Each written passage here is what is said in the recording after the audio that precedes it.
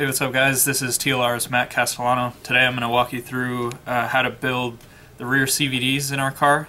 Today I have the 22 SCT ones, although it's the same sequence for all of our cars. Alright, I'm going to start by cleaning the set screw in the barrel with motor spray. Just spray the set screw and use a clean rag to kind of dry it off. And then do the same with the barrel, just spray into the threads.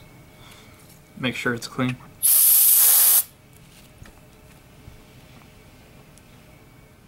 Alright, now that my set screws and barrels are clean, this is the most important part, is when using the Loctite, you don't want to use too much. Using too much, you can lock up the bone and it won't move freely. You just want to put a little bit, just enough to cover the threads. And I like to start thread it in about halfway.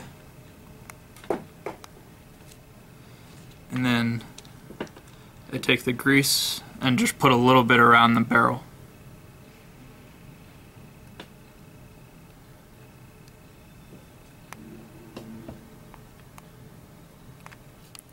Alright, now the set screw's halfway threaded in and the barrel is greased.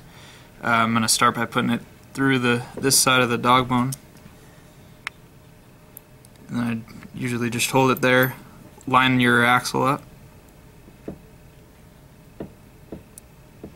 and then put the pin through.